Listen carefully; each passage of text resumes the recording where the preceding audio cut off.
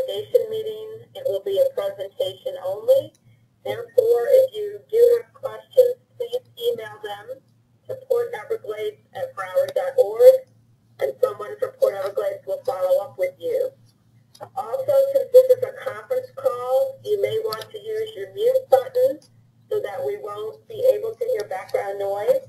And if you do not mute your call, please do not put this call on hold, because we will all hear any hold message or music that you might have on your hold key while we are trying to listen to the webinar. So now I would like to introduce Glenn Wiltshire, the Deputy Port Director for Port Everglades, who will give us an overview of the U.S. Army Corps' feasibility study and draft environmental impact statement for deepening and widening the port's navigation channel. Glenn, it's all yours. Well, thank you, Lisa, and welcome this afternoon, and the senators and representatives and staff. We appreciate you taking the time to get a brief overview of what we see as a critical project for the region. Just the intent is to give you a little bit of background of what we're working on, what is in the draft report that has been issued by the Corps of Engineers, and then to talk about opportunities to engage in the coming weeks. First off, I do want to thank you all for all of your support that you've shown to the port, especially through the appropriations process this last year. A little bit of money was appropriated towards the deepening project, and as you know, the deepening project is just one of 3 priority projects that the port is focusing on, the other 2 being the turning notch extension and the rail facility on the port. So we'll go through this presentation. It should be about 30 minutes.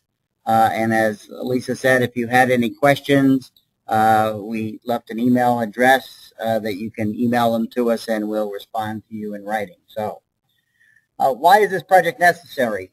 I think we've talked about this in the past, but here's some recent statistics. Today, what we call a post-Panamax ship, which is a ship that is wider than what will fit through the Panama Canal, makes up about 16% of the world's fleet, but accounts for almost 45% of the fleet, of the capacity throughout the world. And by 2030, although the percentage is only expected to go up to 27%, it accounts for 62% of the fleet's capacity. So what that means for us here locally is the ships continue to get bigger, and we need to grow the port, in essence, so we can accommodate those bigger ships as they arrive in the United States, and especially in South Florida. As you can see from the graphic at the bottom, the ship that currently calls at the port and fits in cleanly is the 4th generation.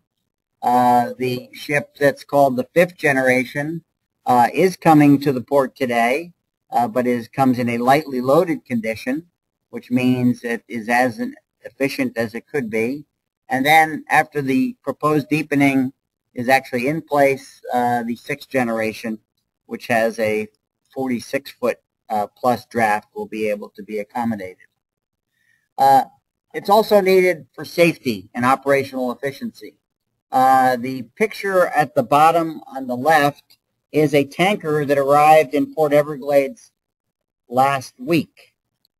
That tanker came into port with a 35-foot draft, but it had the capability of being loaded to a 48-foot draft.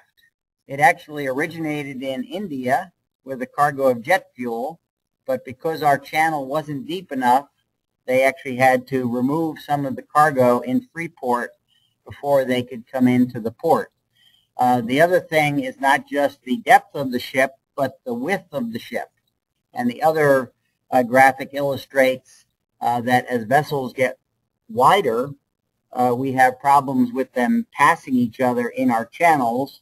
The graphic illustrating what's referred to as the Southport Access Channel, which currently, when we have a cruise ship at the dock at one of our berths there, let's say Cruise Terminal 26, the largest container ships can't transit down to Southport or leave Southport, which means it creates an inefficiency because they have to either stay at anchor or stay at the dock longer than is necessary. A little bit of background about Port Everglades.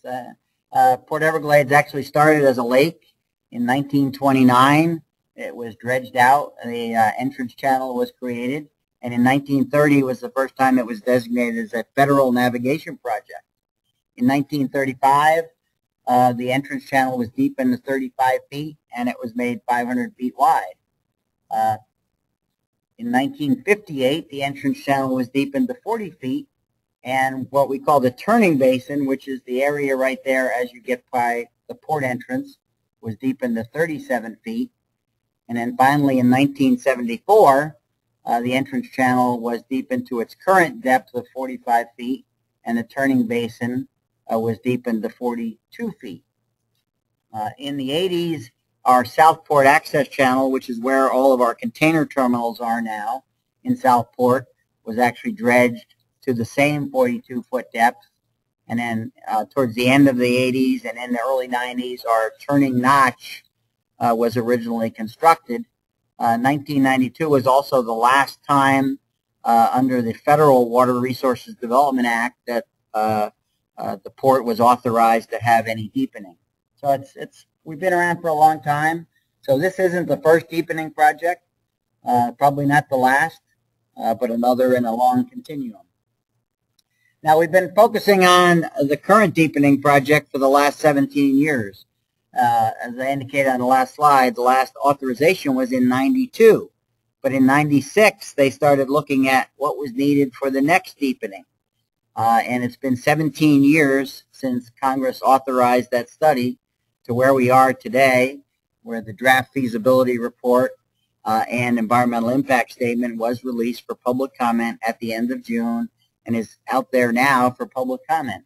During that iterative process, there was over 50 meetings and workshops held with stakeholders since 2000, especially with environmental stakeholders. The reason that the Corps does studies like this is it's all about saving transportation costs. So the objectives of the Corps study is to decrease costs associated with delays that might result from congestion. Congestion meaning a ship has to wait out at anchorage until a berth becomes available because of channel passing restrictions like the one I just mentioned. If a cruise ship is at the dock, then a cargo ship can't come by if it's a certain size. And also looking at the economies of scale as ships get larger, the amount of petroleum product or containers can be carried on a larger ship, so the unit cost of transportation is lower. They also look at safety and maneuverability, and when they do a study, they're looking out on a 50-year horizon. So 2067 is the 50-year horizon that they looked at when they did that study. As they looked at that study, they look at the constraints. And as you all know, Port Everglades is smack in the middle of a very sensitive environmental area. We have mangroves. We have coral reefs offshore. We have manatees. We have a number of threatened and endangered species. So they have to take into account all of those environmental factors as they look at the approach. We also, sitting next to the Fort Lauderdale Hollywood International Airport, have to be concerned about the FAA and the flight surfaces. So that affects the height of the cranes that we can have here at the port, and also the size of the ships. And we also have the Coast Guard station, and the way the Coast Guard station is designed, that's part of the project, will actually be relocated on their existing property to the east to give more room for a channel. And finally, the approaches to the port are in an area where there's quite a lot of current activity. The current's moving both north and south, which affect the safety factors. This is the port today. Our outer entrance channel is 45 feet. Our inner entrance channel is 42 feet. And that knuckle, as I referred to, let me see if I can figure out how to get a pointer there. That area where it's constricted, that berth, where if there's a cruise ship sitting there, that cargo ship can't go by. This also highlights some of the environmental habitat that has to be taken into account. The coral reefs offshore, there's actually 3 reef structures that are offshore. The current channel, which ends right here, affects the inner reef, a part of the middle reef, and then the outer reef is not affected in the current channel, and will show what's proposed by the Corps and the impacts. But we have mangroves, we have seagrass in a number of areas that has to be taken into account. These mangroves here, you're all familiar with our turning notch extension, which we are proceeding on with quite a bit of state funding to expand that and add additional berths. So all that habitat has to be taken into account as we move forward.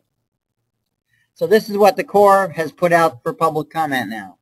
You can see in the outer entrance channel goes from 45 feet to 55 feet. The inner entrance channel, as well as this turning basin and the Southport access channel, goes from its current 42 feet to 48 feet. And this area over here, which is the turning notch, which when the port is done with the turning notch extension, the turning notch will actually go back to about here. But the deepening will also go about 900 feet, 1,000 feet into the turning notch itself to accommodate those larger ships will be able to be at the eastern end of that turning notch extension. Now this is sort of a cross-section of a channel, just so you have an idea of what it looks if you were looking at it from a side view. And when the Corps of Engineers actually deepens a channel, they have side slopes. They'll have what we call the authorized depth, which in this case is 48 feet. And then they'll have what they call an overdredge. In our case, it's a 1+1 or 2 feet of overdredge. Those of you probably recall Steve Cernak when he was visiting Tallahassee talking about the need for a 50-foot channel.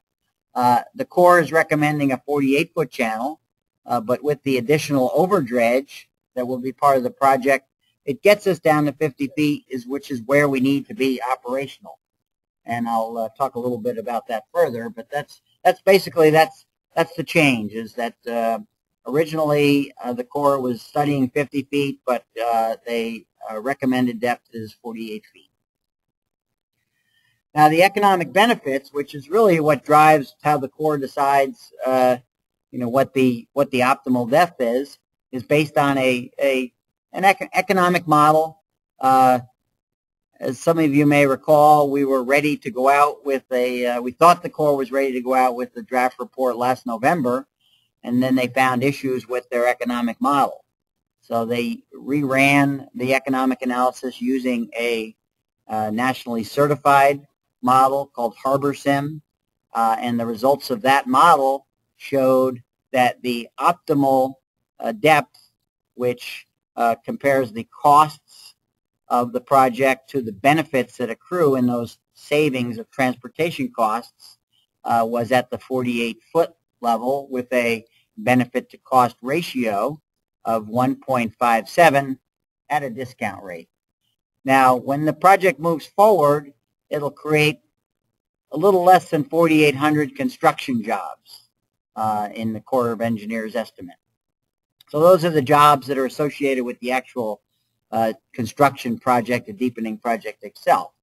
When that job is, when the job is complete and we can accommodate those larger vessels here at the port, a port analysis indicates that we'll create almost 1,500 additional permanent direct jobs. Direct jobs meaning they're jobs here in the local community, and in the aggregate between the deepening and our 2 other projects, our priority projects, will result in a total of 7,000 local jobs, as well as supporting an additional 135,000 new jobs statewide. That is at when the projects and the both the projects are complete, as well as the full capacity on the port side, which is actually out in 2027, 10 years after project completion. Now, one of the areas of concern is obviously the reef, because the existing channel does not disturb the third reef or the outer reef, but to deepen it to 55 feet plus 2, which equals 57 feet, will require the removal of some coral. So the Corps of Engineers identifies their mitigation alternative, and in their report, they looked at a wide range of mitigation alternatives. The report identifies 2 specific ones, so we'll talk briefly about them. What they call the best buy alternative, and what that does is create 12.5 acres of new artificial reef habitat to replace the 10 acres that would be removed. And we have a little picture to try to show you what high-profile artificial reef means. It basically means it sticks up off the bottom, whether it's boulders or anything else that might be placed on the bottom for coral to grow on. They also create almost 7 acres of low-profile hard bottom habitat, which basically means it's sitting on a flat bottom out there offshore to replace the 5 acres that are affected or that would be affected.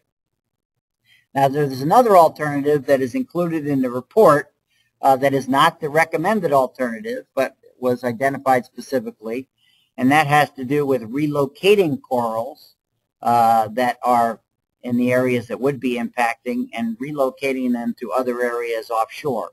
And that is out there for public comment as well. This whole thing, the whole report is out for public comment, and as I say, there's other alternatives identified in the report, including some ideas on how to address those tires that were placed offshore in the 70s, but they're not currently included in the recommended approach that the Corps of Engineers has included in their report. In addition to the coral impact, there will also be some limited impact on mangroves and on seagrass. And as this slide shows, about 4 acres of seagrass. Now, seagrass is an interesting species because the 4 acres is what was identified based on the latest Corps surveys. But seagrass grows, seagrass goes away.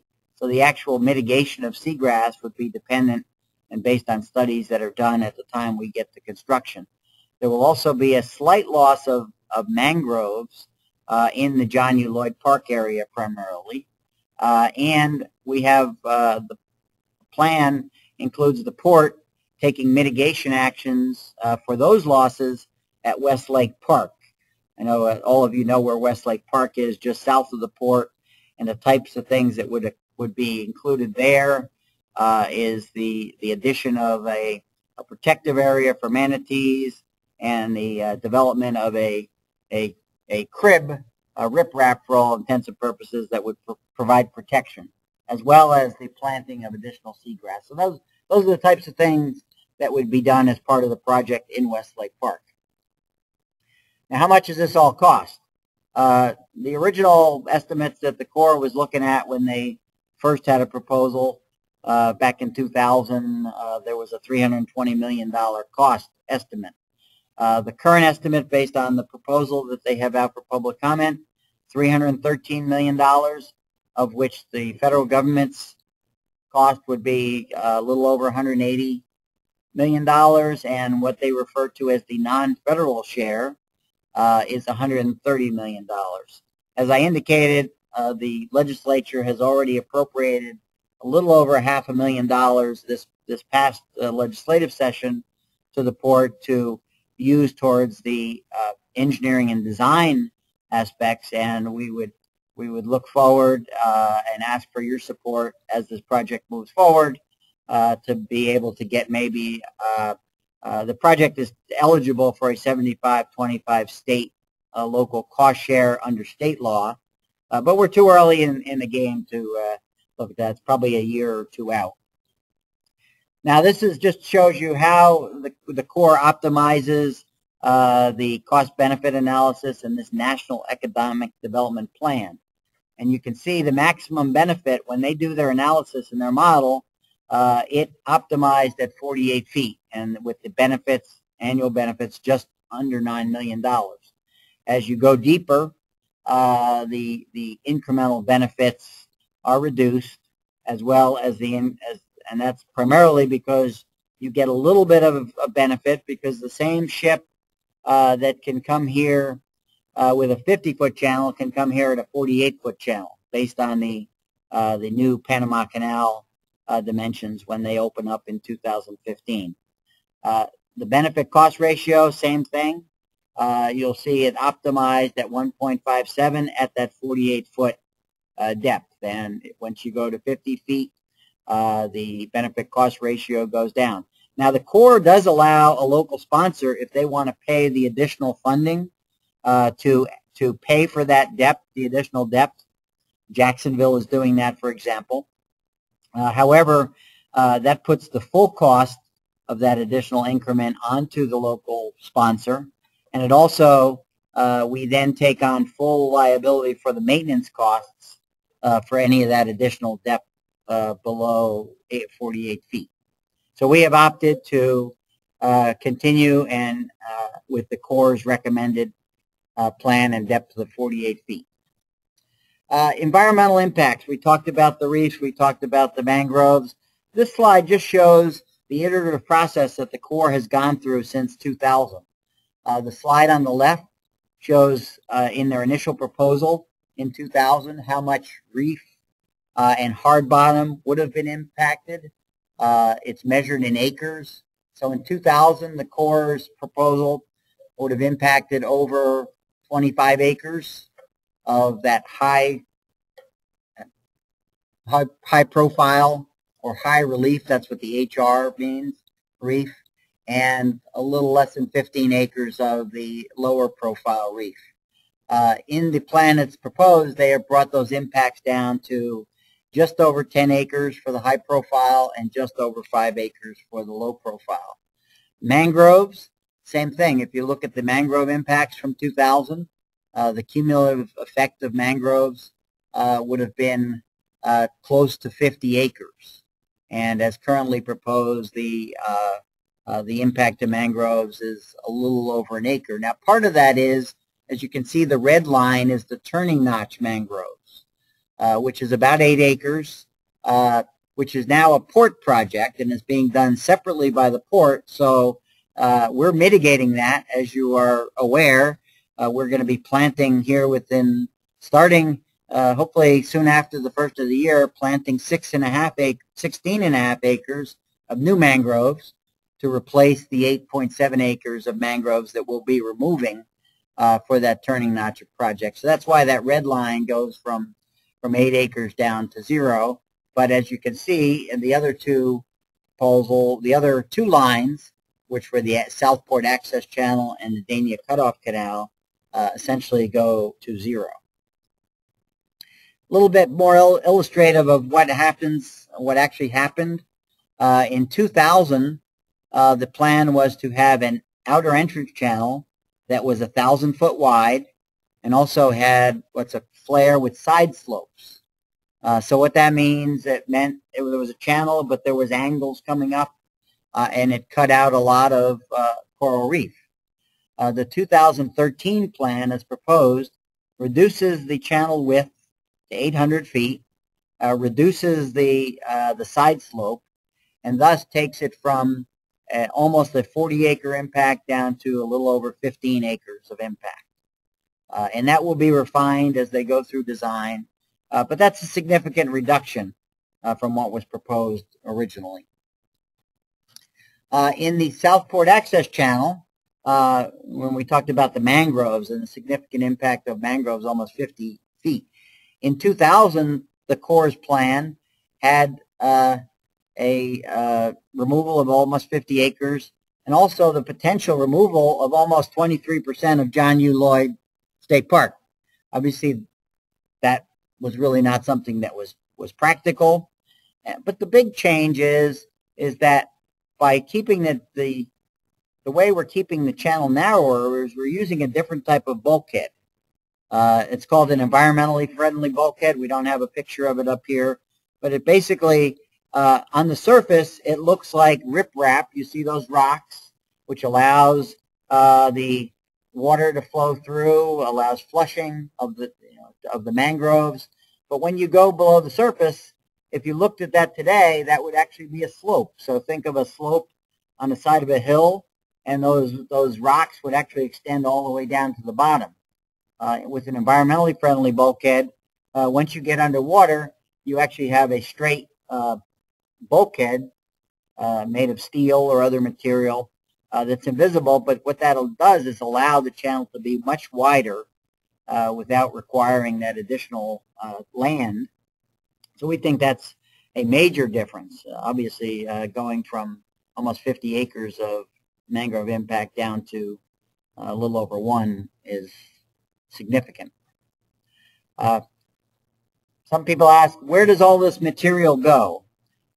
There is an offshore disposal site that's currently designated just north and east of the port. ODMDS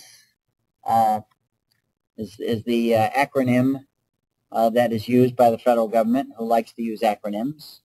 And there is a proposal that the U.S. Environmental Protection Agency is currently evaluating expanding that disposal site to accommodate the material that would result from this deepening project, as well as from maintenance dredging. It's estimated between 6 and 7 million cubic yards of material would need to be removed out of the existing channels, and that would be deposited in that offshore disposal facility. ODMDS actually stands for Ocean Dredged Material Disposal Site, but the federal government likes acronyms. Now, important dates coming up. Next Tuesday, the Corps of Engineers is holding 2 public meetings, one starting at 1 p.m. and the other starting at 7 p.m. at the Broward County Convention Center. At those public meetings, the Corps of Engineers will be making a presentation about the project, much longer than what we're doing today, and going into more of the details of the project. And it will also be accepting written public comments for the record. They also have a public comment period that is open and ends on August 13th. So anyone from the public who has a comment can submit a written comment to the Corps of Engineers. And the Corps of Engineers will take all of those comments into account as they proceed with the completion of the final report. There are also a series of meetings on Wednesday, July 24th, that aren't open to the public, but they're focused specifically on meeting with environmental groups that are interested in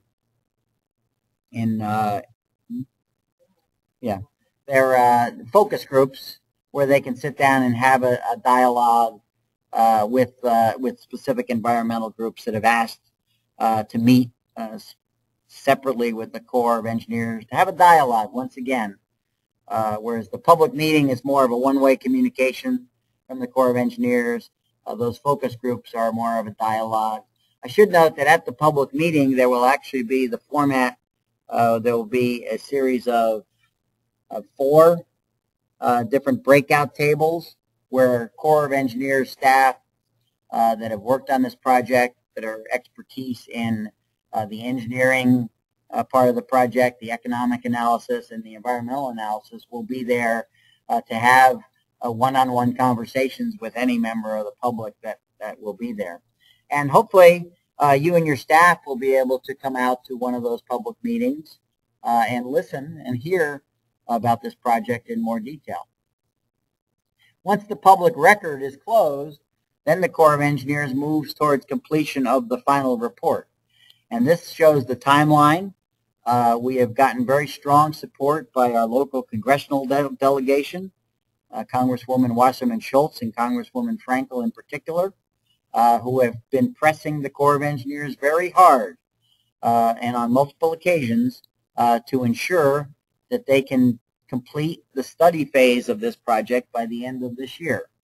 So that assumes that the Corps of Engineers will take all the public comments, collect them up, address them, respond to them, and have a final report that will start through the review process in early October. In late October, there will be a meeting in Washington, D.C. By the Corps of Engineers headquarters staff, which essentially is intended to approve what's in the report, with a Chiefs of Engineers report signed by December 2013. That gets the report done. Now, then the next part of it is, what does the U.S. Congress do as it relates to the Water Resources Development Act?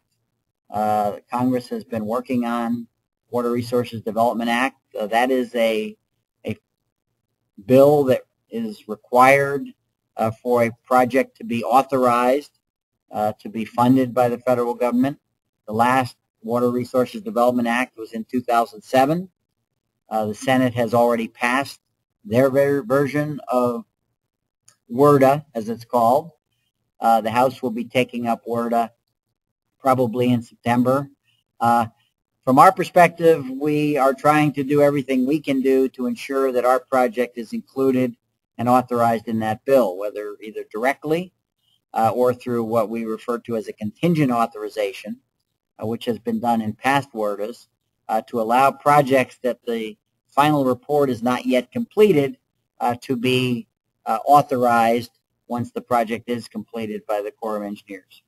If everything stays on track, by next February, they'll start design of the project, with construction starting in 2016 and construction being completed by 2017. Now, if you look at the Corps of Engineers report, you might see that they actually have a timeline that's a little longer because they have laid out a timeline that is based on consecutive construction. So they start with the outer entrance channel to the inner entrance channel, and they do it consecutively. What we have recommended to them, and they have agreed to in concept, is a concurrent construction project, which means they're working on all of the segments of the port at the same time. With that, it is feasible to have the project completed by December of 2017. The full report has been posted on the Army Corps of Engineers website and is easy to find. And you can just, the report, it's about a foot of paper, at least. And I'm looking at one across the room here. There's three binders that are very large binders. It's not something you want to take home and read in one night. But it is, the report has a lot of background of why the Corps ended up where they got to. And there is a project manager where comments are being submitted to in writing, by email, by letter, as the case may be. So with that, that's the end of our presentation. Once again, thank you for your support. If you have any comments or questions, you can email them to us at porteverglades@broward.org. So that email address again, porteverglades@broward.org. And if you email us any questions, we'll be happy to send you a written response. Hope to see some of you at the Corps of Engineers public meeting next Tuesday. And finally, on behalf of Steve Cernak, who couldn't join us here for this webinar, thank you for all the support you've provided to the port, not just on this project, but all of the projects, because you do realize how much of an economic engine that the port is. And I know I look forward to your continued support as we go through the next few months with the Corps of Engineers. Lisa, that's the end of it. If you have any, do you have any closing comments? No, but thank you very much for making this thorough presentation. And if it is possible to get a copy of the PowerPoint presentation and even a link to the audio, if it was recorded, I'm not sure if it was recorded, but it's minimal. If you can get a copy of the PowerPoint presentation, we can distribute it to the delegation members who were unable to participate. Okay, yes, we will do that. We actually, we have a copy of the PowerPoint, and we have actually recorded it, so there is a file that someone will be able to get that actually has the audio as well as the PowerPoint in synchronization. So we'll be happy to provide that to you. If you want to have Ellen or someone from the staff send us a link to those items, then we'll be happy to distribute it to the delegation. Okay. Well, thank you once again, and have a great day. We're signing off. That's here.